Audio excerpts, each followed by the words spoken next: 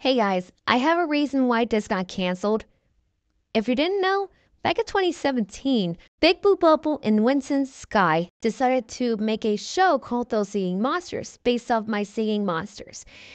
Unfortunately, it was canceled. We didn't even get any footage. Some speculate it was because of pandemonium, but it was actually a different project compared to Those Singing Monsters.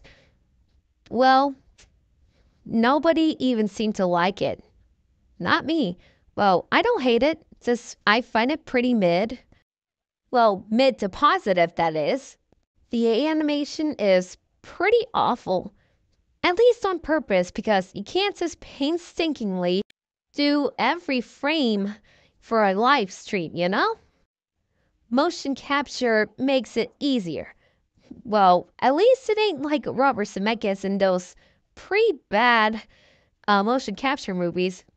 Unlike Monster House, that is the only good one. You should recommend it on Halloween or October or something, you know? I actually like it.